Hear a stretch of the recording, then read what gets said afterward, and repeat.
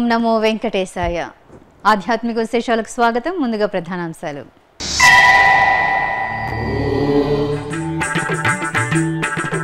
తిరుమలలో అంగరంగ వైభవంగా పద్మావతి పరిణయోత్సవాలు ప్రారంభం.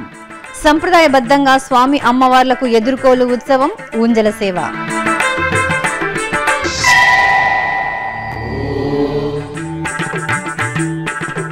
వేసవిలో భక్తుల రద్దీకి అనుగుణంగా ఏర్పాట్లతో టీటీడీ సన్నద్ధం.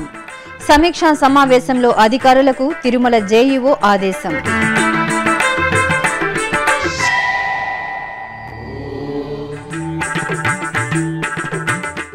కీలపట్ల కోనేటిరాయస్వామి ఆలయంలో వార్షిక బ్రహ్మోత్సవాలు. హంసవాహనంపై వీణాపాణిగా స్వామివారి అనుగ్రహం.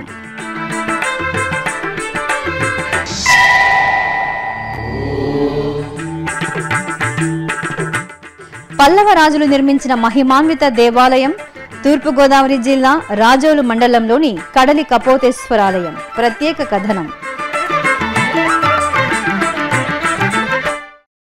తిరుమల క్షేత్రంలో శ్రీ పద్మావతి పరిణయోత్సవాలు అంగరంగ వైభవంగా ప్రారంభమయ్యాయి. ఉత్సవాల్లో తొలి రోజైన మంగళవారం సాయంత్రం నారాయణగిరి ఉద్యానవనంలో దేదీప్యమానంగా సాగిన పరిణయోత్సవాన్ని భక్తులు వీక్షించి ముగ్ధులయ్యారు. ముందుగా రత్నఖచిత వజ్ర వైఢూర్యాలు, పట్టు వస్త్రాలు, సుగంధ పుష్పాలతో అలంకార భూషితులైన స్వామివారిని గజవాహనంపై శ్రీదేవి భూదేవి అమ్మవార్లను పల్లకిపై కొలువు తీర్చి భాజా భజంత్రీలు, భక్తుల కోలాట ప్రదర్శనల మధ్య ఆలయ మాడవీధుల్లో ఊరేగింపుగా నారాయణగిరి ఉద్యానవనానికి తీసుకొచ్చారు. అక్కడ అర్చకులు ఎదుర్కోలు ఉత్సవం, పూబంతులాట ఉత్సవాలను భక్తిరసభరితంగా నిర్వహించారు.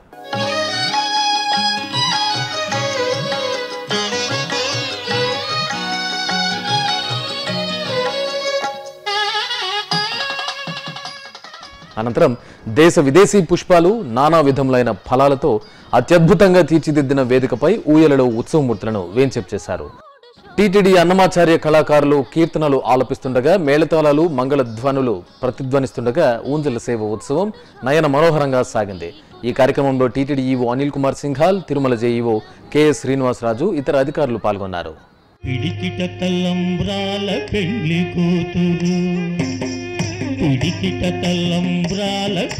కూతురు, కొంత పెడమరలి నవ్వే నీ పెళ్లి కూతురు. పిడికిట తల్లంబ్రాల పెళ్లి కూతురు, కొంత పెడమరలి నవ్వే నీ పెళ్లి కూతురు. ఓం నమో వెంకటేశాయ. వైశాఖ శుద్ధ దశమి పూర్వ ఫల్గుని నక్షత్రంలో వేలాది సంవత్సరం క్రితం ఆకాశరాజు గారు లోక కళ్యాణార్థం శ్రీ పద్మావతి శ్రీనివాస వెంకటేశ్వర స్వామి వారికి ఇచ్చి వివాహం సంపూర్ణం చేయడం జరిగింది.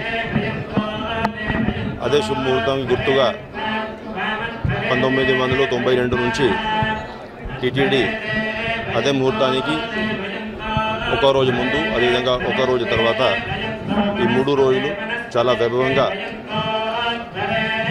పద్మావతి అమ్మవారి శ్రీనివాసులు పరిణోత్సవం మహోత్సవం చాలా వైభవంగా నిర్వహించడం జరుగుతూ ఉంది.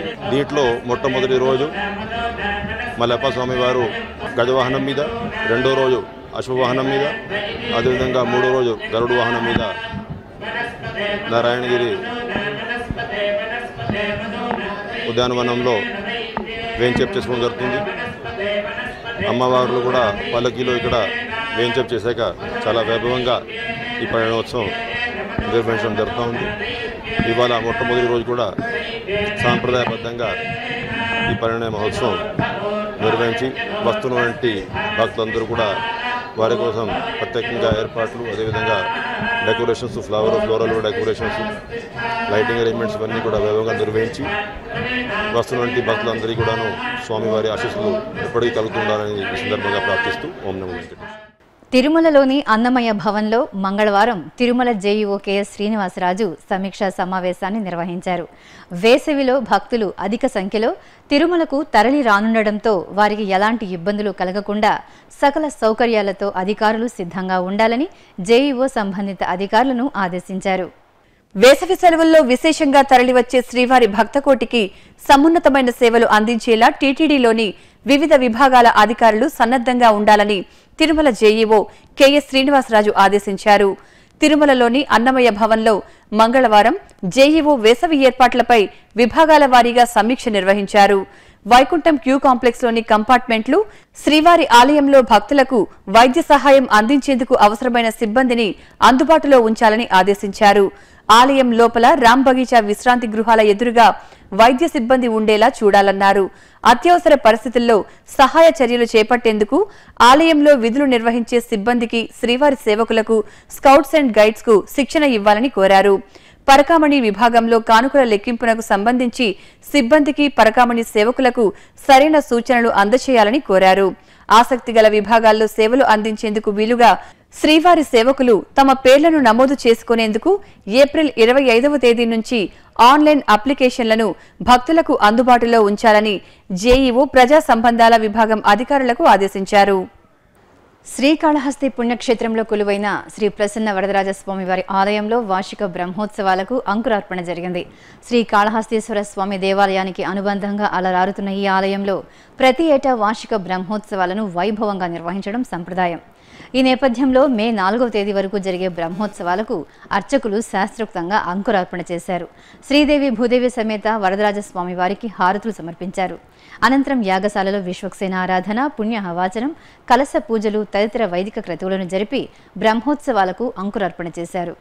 తిరుమల తిరుపతి దేవస్థానం అనుబంధంగా అలరారుతున్న కీలపట్ల కోనేటిరాయస్వామి ఆలయం బ్రహ్మోత్సవ కాంతులతో ప్రకాశిస్తోంది. చిత్తూరు జిల్లా గంగవరం మండలం కీలపట్ల గ్రామంలో నెలవైన ఈ ఆలయంలో వార్షిక బ్రహ్మోత్సవాలు కన్నుల పండుగగా జరుగుతున్నాయి. ఉత్సవాల్లో భాగంగా స్వామివారి హంసవాహన సేవ జరిగింది. ముందుగా శ్రీదేవి భూదేవి సమేత కోనేటిరాయ స్వామివారిని ఆలయ ఆవరణలో ఏర్పాటు చేసిన స్నానపీఠంపై కొలువు తీర్చి ఫలరసాలు, సుగంధ ద్రవ్యాలు, పవిత్ర జలాలతో వేడుకగా స్థాపన తిరుమంజనం నిర్వహించారు. అనంతరం ఉభయ దేవేరుల సమేత స్వామివారిని సకల ఆభరణాలు, సుగంధ భరిత పుష్పాలతో సర్వాంగ శోభితంగా అలంకరించి ఊయలలో వేంచేపు చేశారు. టీటీడీ అన్నమాచార ప్రాజెక్టు కళాకారులు సంకీర్తనలు ఆలపిస్తుండగా అర్చకులు స్వామివారి ఊంజల సేవను విశేషంగా నిర్వహించారు. ఆ తర్వాత స్వామివారి హంస వాహన సేవ జరిగింది. వీణాపాణిగా అలంకార భూషితులైన కోనేటిరాయ స్వామివారు హంస వాహనంపై ఆసీనులై భక్తుల కోలాటాలు, చెక్క భజనల నడుమ ఆలయమాడ వీధుల్లో ఊరేగారు. భక్తులు స్వామివారికి అడుగడుగునా కర్పూర నీరాజనాలు సమర్పించి మొక్కులు తీర్చుకున్నారు. చిత్తూరు జిల్లా నాగలాపురంలోని శ్రీ వేదవల్లి సమేత శ్రీ వేదనారాయణ స్వామివారి ఆలయంలో వార్షిక బ్రహ్మోత్సవాలు ఈ నెల 29వ తేదీ నుంచి మే నెల 7వ తేదీ వరకు టీటీడీ ఘనంగా నిర్వహించనుంది. ఈ నేపథ్యంలో బ్రహ్మోత్సవాల గోడ పత్రికను తిరుపతి జేఈఓ పోలా భాస్కర్ మంగళవారం తిరుపతి టీటీడీ పరిపాలనా భవనంలోని తన కార్యాలయంలో ఆవిష్కరించారు. ఓం నమో వెంకటేశాయ నమః. తిరుమల తిరుపతి దేవస్థానం ఆధ్వర్యంలో నిర్వహించబడుతున్నటువంటి మత్యావహరుడైన శ్రీ వేదవల్లి సమేత వేదనారాయణ స్వామి ఆలయం నాగలాపురం చాలా విశేషమైనటువంటి ఆలయం. ఇది వేదనారాయణ స్వామి వార్షిక బ్రహ్మోత్సవాలు ఈ నెల 29వ తారీఖున ఉదయం 9 గంటల నుంచి 10 గంటల వరకు ధ్వజారోహణంతో ప్రారంభించబడి మే 7వ తారీఖు ధ్వజారోహణంతో ముగించబడతాయి. ముఖ్యమైనటువంటి పర్వదినాలు 3వ తారీఖు అంటే మే 3వ తారీఖున గురువారం గరుడ సేవ ఉంటుంది. రాత్రి 9 గంటల నుంచి అర్ధరాత్రి వరకు స్వామివారు గరుడ వాహనంలో భక్తులకందరికీ కూడా దర్శనమిస్తారు. అట్లాగే ఆదివారం 6వ తారీఖున కళ్యాణోత్సవం సాయంత్రం 6:30 ప్రారంభించబడుతుంది. తర్వాత 6వ తారీఖు ఉదయం రథోత్సవం కూడా ఉంటుంది 7 గంటలకి. ఈ బ్రహ్మోత్సవాలు సంబంధించిన ఏర్పాట్లన్నీ కూడా అన్ని శాఖల వారు చేశారు. ముఖ్యంగా ఇంజనీరింగ్, గార్డెన్, అట్లాగే శానిటేషన్, హెల్త్ డిపార్ట్మెంట్ వాళ్ళంతా చూస్తున్నారు. భక్తులందరూ కూడా ఈ అవకాశాన్ని సద్వినియోగం చేసుకోవాల్సిందిగా మనం చేస్తున్నాను.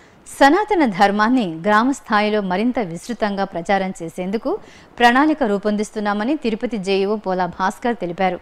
తిరుపతిలోని శ్వేత భవనంలో మంగళవారం తెలుగు రాష్ట్రాల్లోని హిందూ ధర్మ ప్రచార పరిషత్ క్షేత్ర సిబ్బంది, ధర్మ ప్రచార మండలి సభ్యులతో నిర్వహించిన సమావేశానికి జేఈఓ ముఖ్య అతిథిగా పాల్గొన్నారు. ఈ సందర్భంగా ఆయన మాట్లాడుతూ మే 10వ తేదీ హనుమత్ జయంతి, వేసవి సెలవుల్లో సదాచారం, శుభప్రదం శిక్షణ తరగతులు, శ్రీ వెంకటేశ్వర స్వామి రథయాత్ర తదితర కార్యక్రమాలను చక్కగా నిర్వహించడానికి కార్యాచరణ ప్రణాళికను రూపొందించాలని ఆదేశించారు. ఈ ఏడాది శుభప్రదం శిక్షణలో అధిక సంఖ్యలో విద్యార్థులను భాగస్వాములను చేయాలన్నారు. గ్రామస్థాయిలో యువత, మహిళలకు సనాతన ధర్మంపై అవగాహన పెంపొందించేందుకు స్వచ్ఛందంగా పనిచేసే ధర్మాచారులను గుర్తించి శిక్షణను ఇస్తామన్నారు. ఇప్పుడు వేసవిలో శుభ్రతం కానీ, ఆ తర్వాత శ్రావణ మాసంలో కార్తీక మాసంలో మనగుడి కార్యక్రమం కానీ, అట్లాగే వచ్చే జనవరిలో గోపూజ కార్యక్రమాలు కానీ, ఉగాది పురస్కారాలు కానీ అన్నీ ఉన్నాయి. వీటితో పాటు ఈ శుభ్రతం కార్యక్రమాన్ని ఇంకా విస్తృతంగా మనం చేయాలి అంటే ముఖ్యంగా యంగర్ జనరేషన్ 6, 7, 8 చదువుతున్నటువంటి పిల్లల్ని మనం కవర్ చేస్తూ వాళ్లకు ఈ ధర్మాన్ని పరిచయం చేసే ఏ రకంగా కార్యక్రమం చేస్తే బాగుంటుందని దాని మీద అందరితో మాట్లాడడం జరిగింది. తిరుచానూరు క్షేత్రంలో నూతనంగా పునర్నిర్మించిన శ్రీనివాస ఆలయంలో మహాసంప్రోక్షణ కార్యక్రమం వేదోక్తంగా జరుగుతోంది. ఇందులో భాగంగా మంగళవారం ఉదయం ఆలయంలోని యాగశాల ప్రాంగణంలో చతుస్థాన అర్చన, శాంతి హోమం తదితర క్రతువులను పాంచరాత్ర ఆగమోక్తంగా నిర్వహించారు. అనంతరం సాయంత్రం ఆలయ ప్రాంగణంలో అర్చకులచే చతుస్థానార్చన, స్వామివార్లకు జలాదివాసాన్ని శాస్త్రోక్తంగా నిర్వహించారు. చిత్తూరు నగరం బ్రాహ్మణ వీధిలో కొలువైన శ్రీ వాసవి కన్యకా పరమేశ్వరి అమ్మవారి జయంతి ఉత్సవాలు కన్నుల పండుగగా ప్రారంభమయ్యాయి. ఉత్సవాల్లో భాగంగా అమ్మవారికి అభిషేకాది ఆరాధనలు నిర్వహించారు. ఉత్సవమూర్తిని స్వర్ణాభరణాలు, పుష్పాలతో చక్కగా అలంకరించారు. వివిధ రకాల పుష్పాలు, దళాలతో వాసవి అష్టోత్తరాల సహితంగా అర్చించి హారతులు సమర్పించారు. ఇక ప్రకాశం జిల్లా ఒంగోలులోని శ్రీ వాసవి అమ్మవారి ఆలయంలో వాసవి జయంతి ఉత్సవాలను కన్నుల పండుగగా జరిపారు. 5 రోజుల పాటు జరిగే ఈ ఉత్సవాల్లో భాగంగా కుంకుమార్చనలు జరిగాయి. అమ్మవారికి నిత్య పూజలు నిర్వహించాక ఆలయ ఆవరణలో కొలువు తీర్చి కుంకుమార్చనలు జరిపారు. భక్తులు విశేషంగా పాల్గొని చల్లని తల్లి కృపకు పాత్రులయ్యారు. కర్నూలు జిల్లా నంద్యాలలో నిలవైన శ్రీ ఆంజనేయ కోదండ రామాలయంలో ఆకు పూజలు జరిగాయి. వైశాఖ మాసం మంగళవారం సందర్భంగా రామభక్త హనుమానుకు అభిషేకాల అనంతరం ఆకు పూజలను కన్నుల పండుగగా నిర్వహించారు. అనంతరం ధూపదీప నివేదనలు అర్పించి భక్తులకు దర్శన భాగ్యం కల్పించారు. అలాగే ఆత్మకూరు బస్టాండ్ సమీపంలోని శ్రీ లక్ష్మీ గణపతి ఆలయంలో అభిషేకం జరిగింది. పార్వతీ నందనుడికి ఫలరసాలు, పవిత్ర ద్రవ్యాలతో అష్టోత్తరాలను పారాయణం చేస్తూ అర్చకులు వేడుకగా అభిషేకాన్ని నిర్వహించారు. భక్తులు పార్వతీ నందుణ్ణి పరిమళ ద్రవ్యాల్లో దర్శించుకుని చేపట్టే కార్యాల్లో విఘ్నాలు తొలగించి శుభాలు ప్రసాదించు స్వామి అని వేడుకున్నారు. విశ్వనాథుడు, విశ్వపతి, ఆదిదేవుడు, లయకారుడైన ఆ పరమేశ్వరుడు. సమస్త సృష్టి ఈశ్వరాంకితం. అటువంటి అనంత దైవత్వానికి ప్రతీకగా వెలుగొందుతోంది తూర్పుగోదావరి జిల్లా రాజోలు మండలంలోని కడలి శ్రీ కపోతేశ్వర స్వామి దేవాలయం. పావన గోదావరి తీరంలో భక్తుల ఆరాధ్య నిలయంగా పరిడవిల్లుతున్న ఈ క్షేత్ర విశేషాలు మీకోసం. సృష్టిలోని ప్రతి అణువులో శివతత్వం నిండి ఉంటుంది. అందుకే మనో సంకల్పంతో మనసును, తనువును, సర్వం ఆ సర్వేశ్వరుడి పాదాల చెంత అర్పించే ఏ జీవరాశికైనా ఈశ్వరుడి కృప లభిస్తుంది. ఈ నిగూఢ తత్వానికి ప్రతీకగా వెలుగొందుతోంది తూర్పుగోదావరి జిల్లా రాజోలు మండలంలోని కడలి శ్రీ కపోతేశ్వర స్వామి ఆలయం. 15-16 శతాబ్దాల్లో పల్లవరాజులు నిర్మించిన ఈ క్షేత్రం శతాబ్దాల తరబడి వెలసిల్లతో భక్తుల పాలిట ప్రత్యక్ష కైలాసంగా భాసిల్లుతోంది. నిష్కల్మషమైన శివభక్తికి నిలువెత్తు సజీవ సాక్ష్యంగా పరిడవిల్లుతున్న ఈ క్షేత్ర వైభవం బ్రహ్మాండ పురాణంలోని గౌతమి మహత్యంలో సవివరంగా ఉంటుంది. పరమేశ్వరుడి లీలా వైభవం నిరుపమానం. సకల సృష్టిలో ఆదిదేవుడిగా ప్రణతులు అందుకుంటున్న శివయ్య ఈ సమస్త విశ్వంలో ఎన్నో జీవరాశులకు తన అనుగ్రహాన్ని నిండుగా ప్రసాదించాడు. అలా ఓ పావురాల జంటను కరుణించిన కరుణాదయా సముద్రుడిగా మహేశ్వరుడు నెలవైన పుణ్యధామమే కడలి శ్రీ కపోతేశ్వర స్వామి దేవాలయం. ఈ ప్రాంతంలో స్వామివారు వెలసి ఉండటం వెనుక ఓ చిత్రమైన కథ వాడుకలో ఉంది. పూర్వం దట్టమైన అటవీ ప్రాంతంగా ఉన్న కడలిలో శివభక్తుడైన ఓ బోయవాడు వేట నిమిత్తం వచ్చి అనుకోకుండా ప్రమాదంలో చిక్కుకుంటాడు. ఆ సమయంలో ఆకలి దప్పులతో అలమటిస్తున్న బోయవాడి క్షుద్బాధ తీర్చడానికి అక్కడే ఓ చెట్టు మీద కాపురం ఉంటున్న పావురాల జంట సిద్ధపడుతుంది. ఆ పక్షి జంట చలిమంటల్లో తమను తాము దహించుకుంటుంది. ఈ విచిత్ర సంఘటనకు నొచ్చుకున్న బోయవాడు తాను కూడా ఆ మంటల్లోనే కాలి బూడిదవుతాడు. కడలిలాగా దయా సముద్ర హృదయంతో సార్థక నామధేయుడైన పరమేశ్వరుడు ఆ కపోతాల త్యాగ నిరతికి ముచ్చటపడి వాటిని అనుగ్రహిస్తాడు. అలా పావురాలకు మోక్షం ప్రసాదించిన కైలాసనాథుడు ఈ ప్రదేశంలో కపోతేశ్వరుడిగా నాటి నుంచి భక్తుల నీరాజనాలు అందుకుంటున్నాడు. నేటికి మనం మహాశివరాత్రి పర్వదినాన లభించే కపోతేశ్వరుడి నిజరూప దర్శనంలో శివలింగంపై ఉన్న కపోతాల రెక్కలను స్పష్టంగా వీక్షించవచ్చు. గోదావరి తీర ప్రాంత ప్రియత్వం, సుందర రమణీయ ప్రకృతి సోయగం అత్యంత సమ్మోహనంగా దర్శనమిచ్చే పావనధామం ఈ కడలి కపోతేశ్వర స్వామి సన్నిధి. ధ్యాన ముద్రాంకితుడైన ఈశ్వరుడు, ఆ పక్కనే ఇరువైపులా జగన్మాత, గణపతి దివ్యంగా సాక్షాత్కరించే ఆలయ స్వాగత తోరణం భక్తులను శివ సన్నిధానం వైపు అడుగులు వేసేలా నిర్మితమై ఉంటుంది. అలా ప్రధాన ఆలయానికి చేరుకోగానే శృంగి భృంగి ద్వారపాలకులతో కూడిన 3 అంతస్తుల రాజగోపురం ఆహ్వానం పలుకుతుంటుంది. పంచలోహ కలశ గోపురం, ఆ ముందుగా నిలబై ఉన్న లోహ సమన్విత ధ్వజస్తంభం భక్తుల మదిలో భక్తి తరంగాలను పెంపొందిస్తుంటాయి. ఆ పక్కనే జలకళతో ఉట్టిపడే కపోత గుండం మహిమాన్విత తీర్థంగా భాసలుతోంది. గంగాధరుడి సేవకు ప్రతి ఏటా మాఘమాసంలో గంగానది ఈ గుండంలో అంతర్వాహినిగా ప్రవహిస్తుందని భక్తుల విశ్వాసం. గర్భాలయంలో సూక్ష్మ పానవట్టంపై కపోతేశ్వర స్వామి విలక్షణ భరితంగా రజత పణిపతి కవచ ధారణతో, భస్మలేపనంతో, కుంకుమ చందనాది ద్రవ్య సమర్పణలో పుష్పాలంకరణ భూషితంగా స్వామివారి దివ్య మనోహర లింగరూపం భక్తులను భక్తి పారవస్యంలో ఓలలాడిస్తుంది. స్వామివారి లింగాకృతికి వెనుక వైపు సమున్నత పీఠంపై పక్కనే శివపార్వతుల ఉత్సవమూర్తులు నెలవై ఉంటాయి. నిత్యం మహన్యాసపూర్వక అభిషేక సమయంలో కూడా భక్తులు స్వామి నిజలింగ దర్శనం చేసుకోవచ్చు. ఇక్కడి స్వామివారిని దర్శించుకుంటే నాగదోష నివారణ జరిగి సంతాన భాగ్యం లభిస్తుందని ఐతిహ్యం. ఇక రాతి స్తంభాలతో ఆకట్టుకునే ఉపాలయంలో శ్రీచక్ర సహిత శ్రీ బాలా త్రిపుర సుందరీదేవి మనోహరంగా నెలవై పూజలందుకుంటున్నారు. జగద్గురువులు ఆదిశంకరాచార్యులు అమ్మవారిని శ్రీచక్ర సహితంగా ఇక్కడ ప్రతిష్ఠించినట్లు స్థల పురాణం. సకల కళల సౌభాగ్య కల్పవల్లిగా అమ్మవారి తేజో విరాజిత దర్శనం భక్తుల జన్మజన్మల భాగ్యం. ఆ పక్కనే శ్రీ జనార్దన స్వామివారు క్షేత్ర పాలకుడిగా నీరాజనాలు అందుకుంటున్నారు. పంచలోహ కవచంతో, బంగారు కిరణాల మేలు కలయికతో స్వామి దర్శనం ముగ్ధ మనోహరం. ఇంకా ఈ ఆలయ ప్రాంగణంలోనే శ్రీ వరసిద్ధి వినాయక స్వామి, భద్రకాళి సమేత వీరభద్రుడు, వల్లి దేవసేన సమేత సుబ్రహ్మణ్య స్వామి, శ్రీ కనకదుర్గాదేవి, శ్రీ కాలభైరవ స్వామి నవగ్రహ మండపాలు దర్శనమిస్తాయి. అదేవిధంగా జగన్మాత శ్రీ పార్వతీదేవి ప్రత్యేక మందిరం కూడా మనం వీక్షించవచ్చు. ఇక చండీశ్వర సహిత ఇతర ప్రమథ గణాలు కూడా శివ సన్నిధానంలో నిలవై భక్తులను కటాక్షిస్తున్నారు. ప్రత్యేకించి శ్రీ కపోతేశ్వర స్వామి సన్నిధి చుట్టూ శ్రీ జనార్దనుడు, శ్రీ సూర్యనారాయణుడు, శ్రీ పార్వతీదేవి, మహాగణపతి దేవీమూర్తులు ప్రతిష్ఠించి ఉండడంతో ఈ క్షేత్రం శివ పంచాయతన ధామంగా వినుతుకెక్కింది. ఏటా ఫాల్గుణ ఏకాదశి రోజు జరిగే శివపార్వతుల కళ్యాణాన్ని వీక్షించడానికి భక్తులు తండోపతండాలుగా తరలివస్తారు. శివాయ గురుదేవో నమః అని వేదోక్తి. శివుడు సాక్షాత్తు విశ్వగురువు. శివతత్వం విశ్వమయం. సకల సృష్టి శివమయం. శివుడు లేనిది, శివుడు కానిది ఈ జగత్తులో ఏదీ లేదు. అందుకే పరమేశ్వరుడు పశుపక్షాదులకు కూడా తన లీలా మహిమలను ఎరుకపరిచాడు. వాటిని కూడా ఉద్ధరించి తరింపజేశాడు. ఈ నేపథ్యంలోనే ఆవిష్కృతమైన కడలి శ్రీ కపోతేశ్వర స్వామి సందర్శన భాగ్యం మనందరికీ లభించాలని ఆకాంక్షిద్దాం. ఇప్పుడొక చిన్న విరామం. శ్రవణం మానవ జీవితానికి సార్థకత చేకూర్చేది భగవంతుడి శుభనామ శ్రవణం, దైవనామ స్మరణం. మానవాళి దైనందిన జీవితంలో వినికిడి శక్తి ఎంతో మహత్తరమైనది.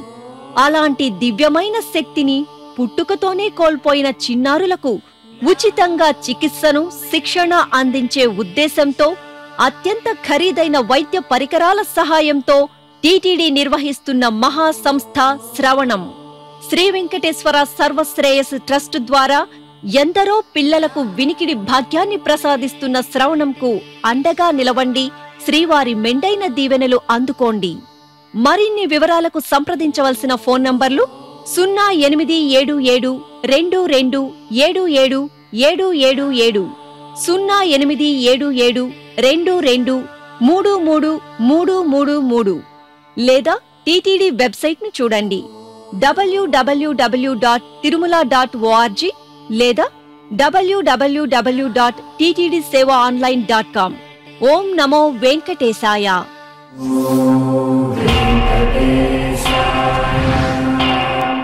ఆధ్యాత్మిక విశేషాలకు తిరిగి స్వాగతం.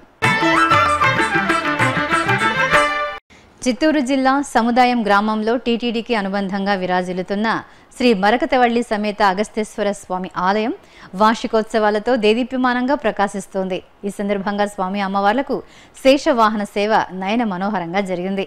స్వర్ణాభరణాలు, పట్టు వస్త్రాలు, సుగంధ పుష్పమాలలతో దగద్ధగాయమానంగా మెరిసిపోతున్న ఆది దంపతులను శేషుడిపై కొలువు తీర్చి ఊరేగించారు.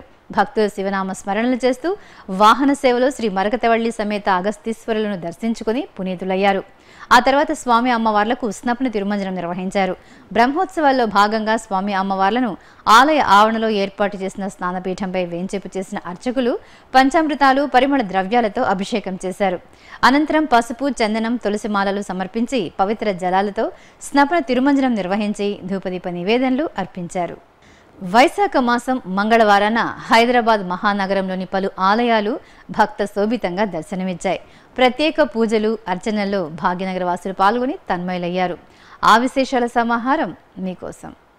హైదరాబాద్లోని శివాలయంలో పరమేశ్వరునికి పంచామృత అభిషేకం చేశారు. వైశాఖ మాసం సందర్భంగా పలు పరిమళ ద్రవ్యాలతో అభిషేకం చేశాక పరిమళ భరిత పుష్పాలు, బిల్వపత్రాలతో చక్కగా అలంకరించారు. ఆపై నాగాభరణ భూషితునికి అష్టోత్తర శతనామార్చనలు చేసి మంగళహారతులు సమర్పించారు. అలాగే సరూర్ నగర్లో నెలవైన శ్రీ ఉమామహేశ్వర స్వామి ఆలయంలో స్వామివారికి అభిషేకం జరిగింది.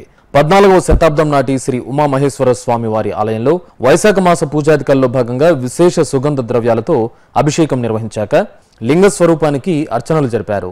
స్వామివారి ఎదురుగా నెలవైన నందీశ్వరునికి శివాష్టకాలను పారాయణం చేస్తూ అభిషేకం చేశారు. భక్తులు స్వామివార్లను సేవించి ఆలయ ఆవరణలో దీపాలను వెలిగించి ధూపదీప నివేదనలు సమర్పించారు. అదేవిధంగా ఆర్టీసీ క్రాస్ రోడ్స్లోని శ్రీ లక్ష్మీ గణపతి ఆలయంలో నెలవైన శ్రీ సుబ్రహ్మణ్య స్వామి వారికి ప్రత్యేక అభిషేకాలు జరిగాయి. వైశాఖ మాసం మంగళవారం సందర్భంగా కార్తికేయునికి కమనీయంగా అభిషేకం చేసి స్వర్ణాభరణాలు, పూలమాలలతో అలంకరించారు. పని పరివేష్టితుడైన శరవణ భౌడికి విశేష అర్చనలు చేసి మంగళహారతులు సమర్పించారు. పద్మారావు నగర్లోని కంచికామకోటి పీఠం స్కందగిరి శ్రీ సుబ్రహ్మణ్య స్వామి ఆలయంలో వల్లి దేవసేన సమేత సుబ్రహ్మణ్య స్వామి ఆలయంలో అభిషేకోత్సవం జరిగింది.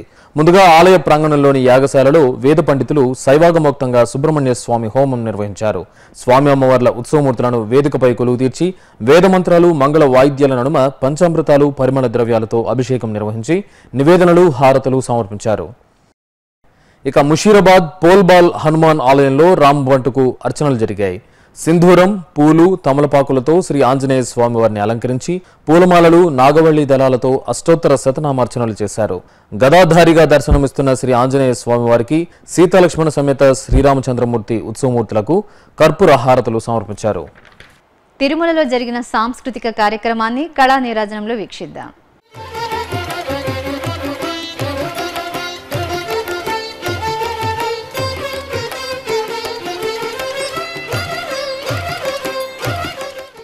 తిరుమల నాదనీరాజన వేదికపై మంగళవారం సాయంత్రం కథక్ నృత్య ప్రదర్శన జరిగింది. న్యూఢిల్లీకి చెందిన డాక్టర్ కవితా ఠాగూర్ చక్కటి హావభావాలతో ప్రదర్శించిన కథక్ నృత్యం అందరినీ అలరించింది.